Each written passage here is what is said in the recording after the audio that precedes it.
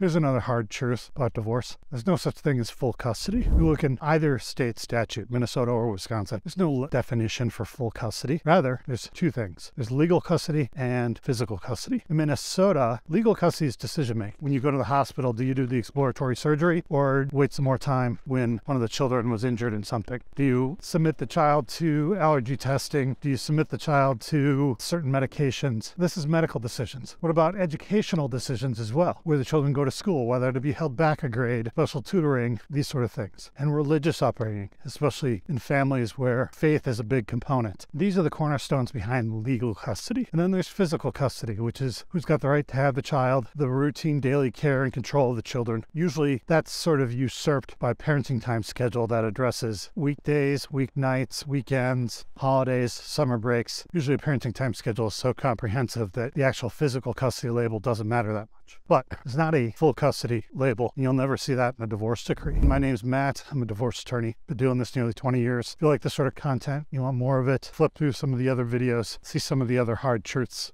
so that you're better prepared should this be of relevance to you.